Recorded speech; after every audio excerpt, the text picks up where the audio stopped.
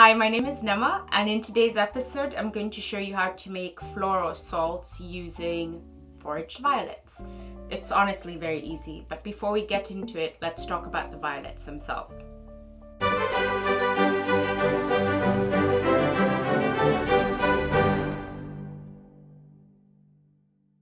So because our yard compound property is not sprayed with any chemicals, we've found over time that a lot of wild edibles have shown up, including 3 different varieties of violets.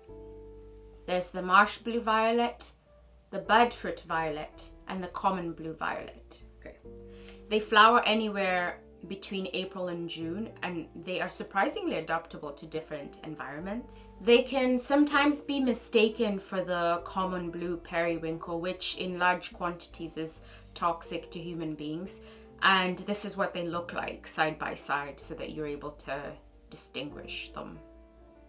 If you're curious about the flavor profile, I would say these are a bit bland.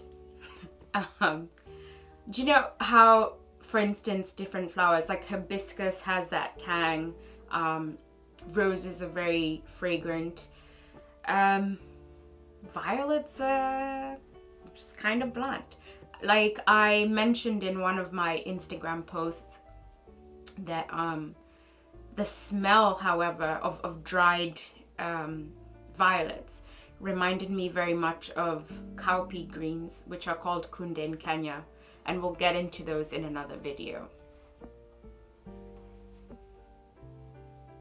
One of the most interesting things I learned, besides the fact that the leaves can be, the young leaves in particular, can be eaten in salads or just eaten in general, is that violets are rich in vitamin A and C, but also the leaves can be used as a thickener much in the same way as okra. I have very strong feelings about okra, so we'll just move on. So this is a really easy recipe because you only need 2 things. You need violets and you need salt. So what I ended up doing was putting the violets in a dehydrator, and the only stipulation is that you have to make sure they're devoid of any moisture.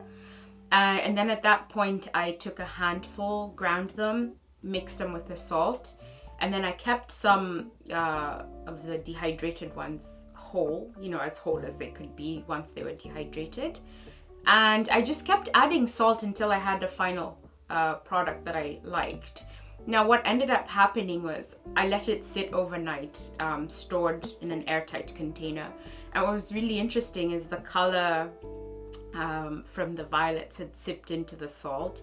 So it was sort of this grayish, purpley with like a tinge of green, like really beautiful, as you can see. So the violet salt, obviously you can use as a finishing salt or however you'd like.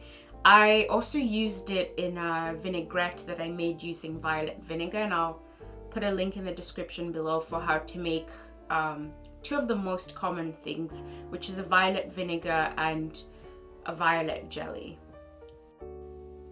I hope you enjoyed this episode, and until next time, kwaheria kuonana.